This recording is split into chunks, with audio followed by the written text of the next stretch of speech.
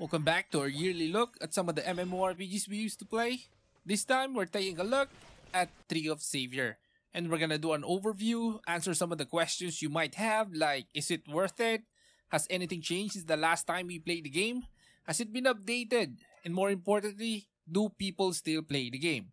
Join me in this journey as we play the game from the beginning, show you guys the city hub, and go through some of its contents. Tree of Savior is a free-to-play PC MMORPG, and with that said, let's do this!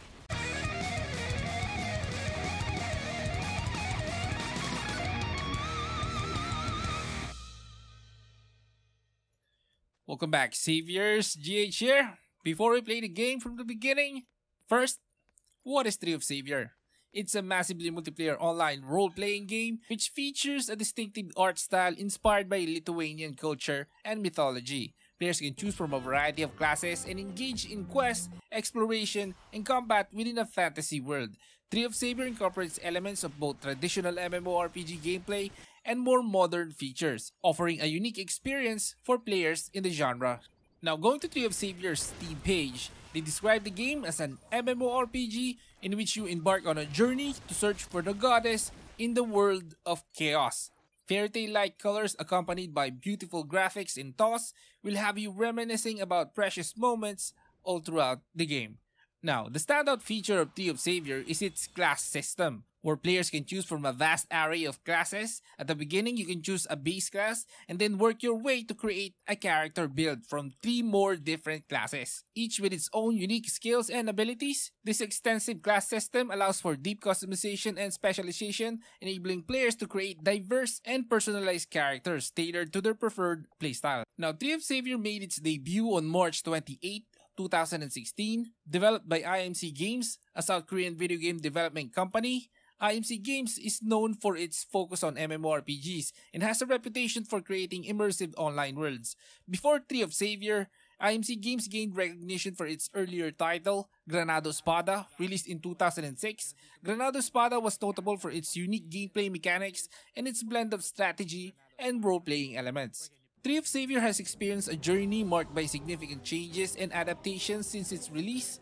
Initially launched with high expectation and excitement from players, the game faced both praise and criticism as players delved into its world and systems. One of the key aspects of Tree of Savior's evolution has been its continuous effort to refine and improve gameplay mechanics. The introduction of updates and patches aimed to address issues such as class balance, quest progression, and player experience. These changes often spark discussion and debates within the community, reflecting the diverse opinions and preferences of players. In 2018, the Rebuild update was introduced as a major overhaul to the game's rank advancement system. This update sought to address long-standing issues with class diversity and viability by restructuring the way players advance their characters. By allowing more flexibility and options in class selection, the Rebuild update aimed to breathe new life into character customization and gameplay variety. And on November 2, 2022, we witnessed the release of Tree of Savior M in Korea, which plays similarly to the PC version, adding to the uncertainty regarding support for the PC version, and resulting in mixed reactions among players. Moreover, on May 30th, 2023, a new server hosted by a different company, Papaya Play, emerged. Initially, there was a surge in player numbers, but unexpectedly, the player base dwindled rapidly, leaving the server in a precious state. Many players seemingly realized that the developer-run server offered a more stable and promising environment for their investment of time and effort. Despite these efforts to enhance the game, Tree of Savior has continued to receive mixed feedback from players. Some have praised its unique art style, intricate class system, and engaging world design. Others, however, have raised concern about various aspects of gameplay, including balance issues, pacing, optimization, and monetization. Now, Tree of Savior's monetization model underwent a notable transition from a buy-to-play format to a free-to-play structure in May 2016. Now, this change is aimed to address declining player numbers and broaden the game's accessibility. With the removal of the initial purchase requirement, players could enter the game without financial barriers, potentially revitalizing interest and community engagement. However, this shift also prompted adjustment in the game's monetization strategies to sustain development and operational expenses.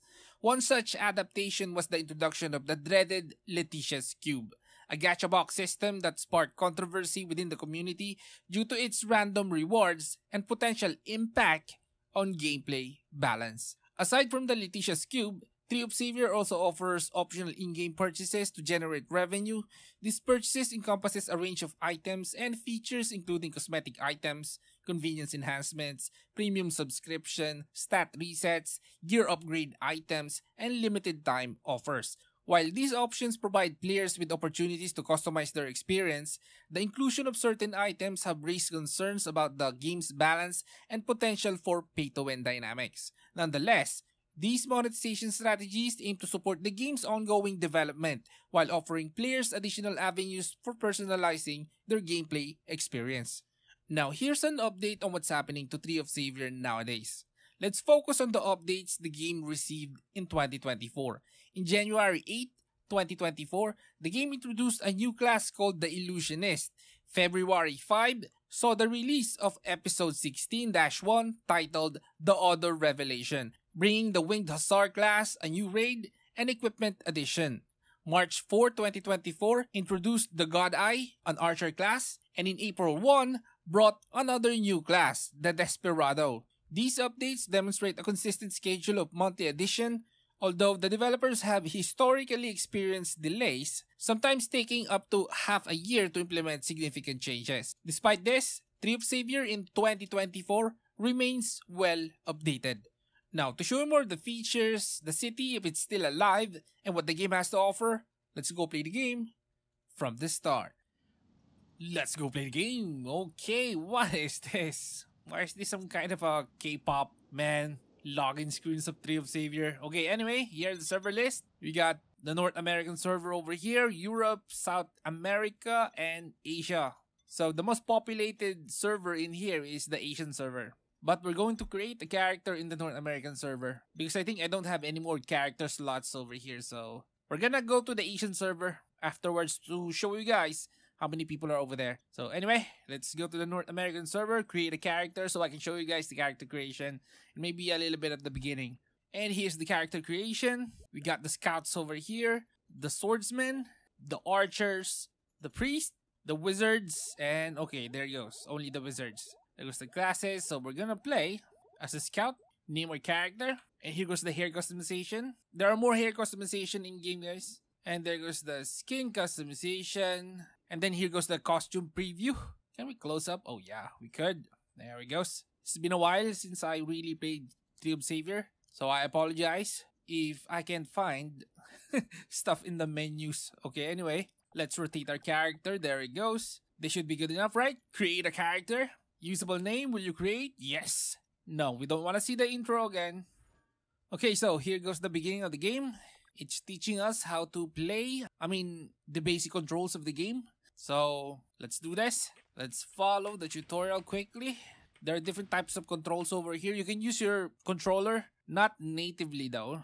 If you're using a generic controller. Okay, so is that it? Man, these tutorials. Okay, I think we're done. So let's check out the settings so I can show you guys the controls. You can try controller mode, keyboard mode, and mouse mode. I'm gonna do mouse mode because it's WASD and I have the option to use the mouse to click to move.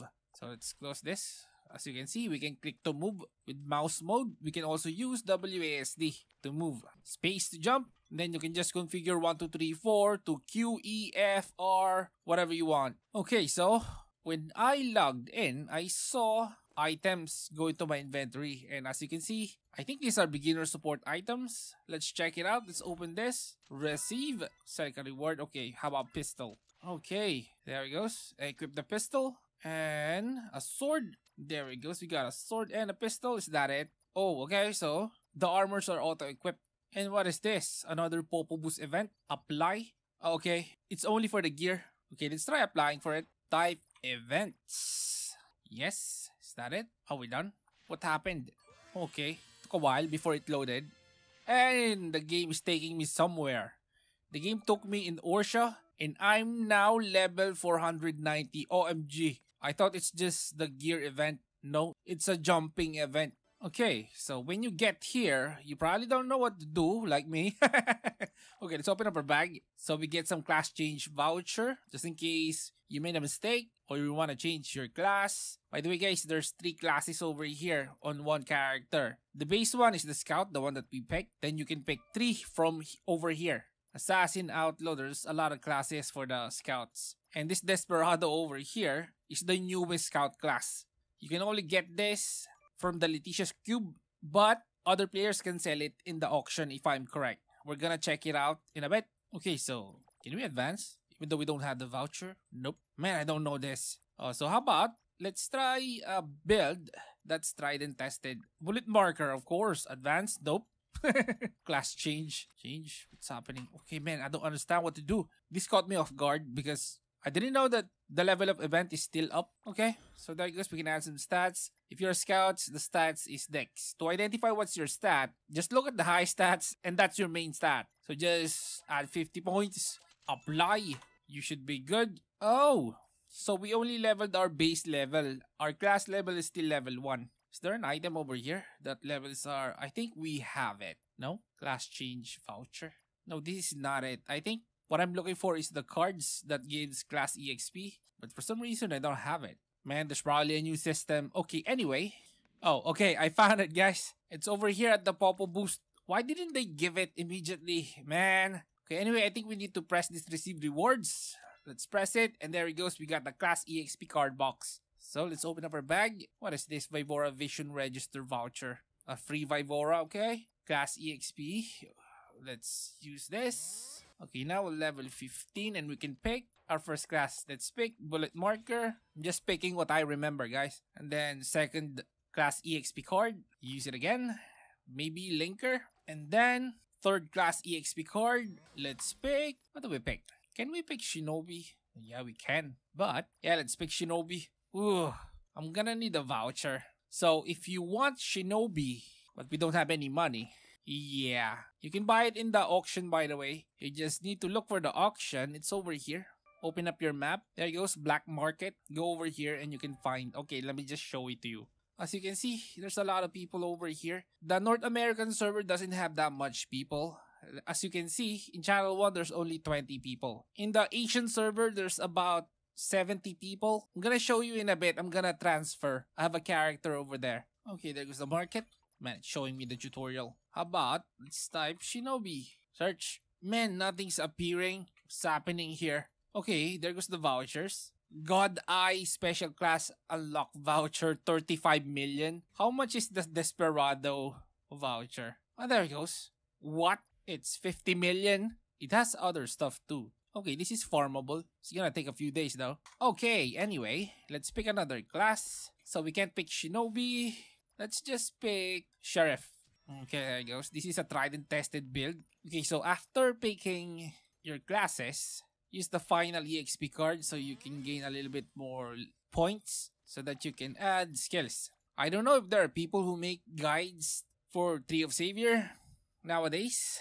And before I used to make some. Yeah, a little bit. Okay, so let me just... I'm gonna do that. You're not gonna see it though. Okay, so what else did we get? We get some attribute points. These attribute points, it's for this. So after adding a skill, you can strengthen your skills by adding more attribute points. So that's what it's... You can get more of these attribute points on the quest. Where's the quest? There it goes. Oh yeah, by the way, if you don't know what to do, just follow this quest line over here. When you press the quest, you will see this episode 1, special vocation. When you press quest list, it's already checked.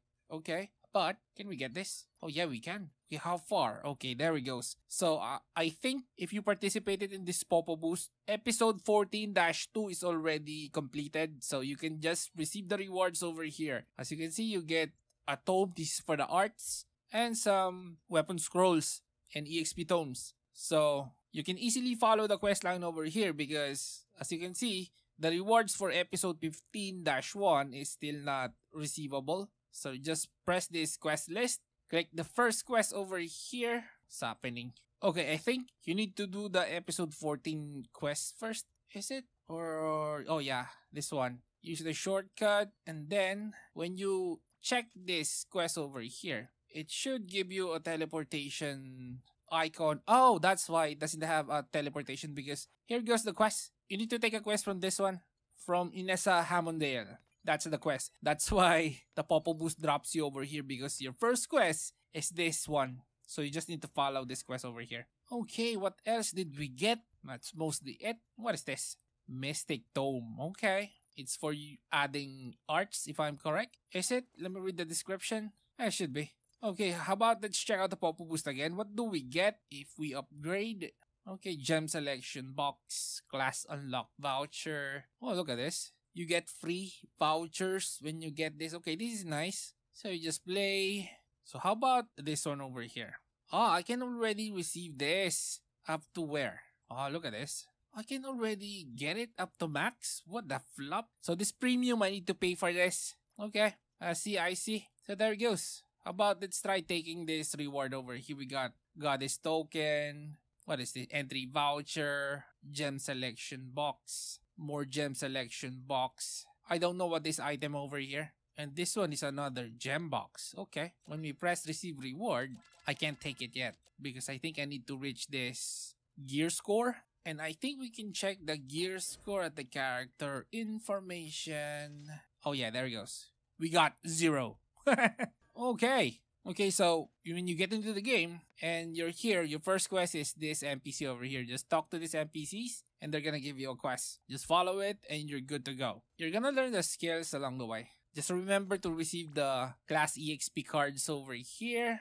Set up your skills afterwards and you should be good to go. So how about let me switch to my other character at the Asian server so I can show you that there's still a lot of people playing this game. Be back in a bit. Okay, we're back at the login screen. Man, this login screen, Asia server. There we goes. And okay, we're at the main city. And as you can see, there's still a lot of people playing in this game. And in this map, it's already maxed out. There's 95 people over here. That's still a lot of people, guys. And as you can see, all of the other channels are also occupied. So how about let's roam? Hey, wait a minute. What is that? There's a Dalmatian over here. Let's open up our storage box. I want to see my stuff. Oh, this is not my main account. I remember now. My bad. It's been a while since I played this game, so I forgot where is my main account. This is my YouTuber account. Yeah. And I remember this. Look at this skin. This is how you do skins in MMOs. Not pay to win. So you can see, there goes my skin. It's just normal clothes. But when you equip this skin over here, you get a skill like this. And when you use it, watch. There it goes. Now we're a Power Ranger. That's how you monetize a game. Okay, so let's roam around. See? Man, there's a lot of people. Actually, it's kind of laggy. It's stuttering. Even though my frame rate is very high. The 1% lows happens frequently because other characters are loading in as I move.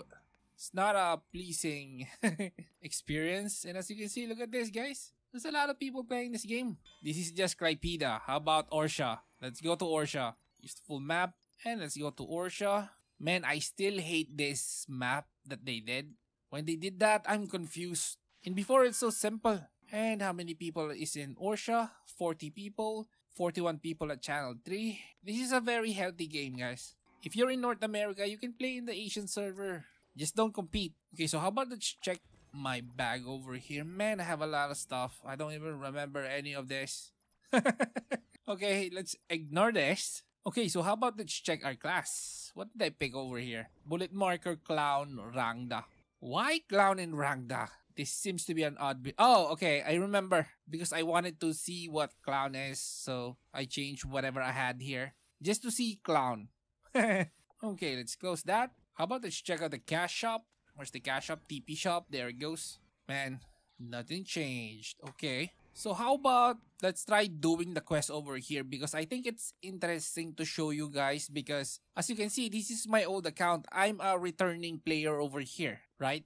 So I am not dropped at this point. I don't have a... Oh, okay, there goes. I have a quest over here. I'm still level 450. So I think I need to do some of the other quests. And if you're a returning player, to do your quest again, just press the quest menu over here and look for the episode that you haven't done.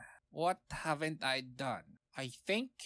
Man, again... Okay, so I think I I haven't done this to the combat shortcut. Can we check it? Okay, I remember this. So how about let's just look for the map that's around level 50. Roam around there and look for that sacred Atspalves. It's a new area to me. Let's do a little bit of the quest. So episode 14. No, 12. There it goes. 450. So let's warp over there. Nope. How about Lima Sanctuary? What's happening? Move to Lima Sanctuary. Nope. I need to level up. Oh, okay. So I'm gonna have to walk to a place close to this. Man, that's a trouble. There it goes. I can teleport to that place and do some quests. And why do I have a lot of skill points? Man, I think I haven't put stuff. Oh yeah, it's because I wanted to test it out and then I resetted it. I only have skills for bullet marker. Okay, is this it? Nope. How about this? Nope. Like this path. Okay, so how about let's go over there. Man, where's my mount? Okay, let's try the skill. As you can see, guys, there's a lock-on in this game. It's happening. Okay, there it goes. Damage. What's happening? It's because the skills are the one that's strong. Okay. This is one of those hybrid combat. Functions like that targeting, but there's a lot of action elements along with it. Okay, so let's look for a quest. I need to find this quest over here. I probably did this a few years ago. And there it goes. I just need to go over there so I can find this quest. Okay, we found the quest. So we need to find the Rangda girl by following the traces. The Rangda girl is already following us. What's happening here? Okay, so how about let's open up the stats to see how much resources is this game is taking. GPU utilization 18%. Okay. Hey, wait a minute. Where's the VRAM allocation? Ah, man, I didn't check it. Okay, anyway, as you can see, guys, it's a very low spec game. It's only using around 20% of my GPU, so you probably won't have any problem playing this game. What's happening here? Okay, hunt down these enemies over. My fingers remember what to press, but when I'm pressing it, it's not using any skill because my shortcuts is reset. I kinda remember. Okay, there you go. Finish him off. And he's dead. What do we need to do? Follow the traces. Oh, we need to go over here. Okay, there it goes. Interact with this quest. And what's next? Follow the traces. Man, there's a lot of enemies over here. What's happening? Oh, I need to tap the enemy before I can use skill.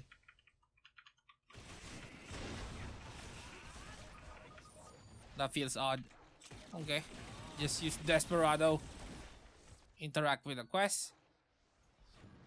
Okay, we're done with that quest. I think it's gonna lead me to another map. Okay, cutscene. And there goes the Rangda. We're rescuing somebody. And what's happening here? We're being attacked.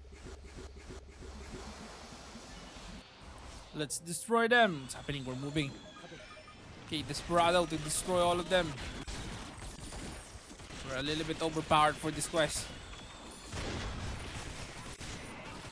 And we're done with that quest. Nope, not yet. Okay, we don't have any more skill. No worries, enemies are not that strong anyway.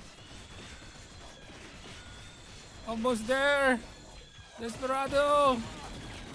And all of the enemies are dead. And that's Tree of Savior in 2024. So is Tree of Savior worth it?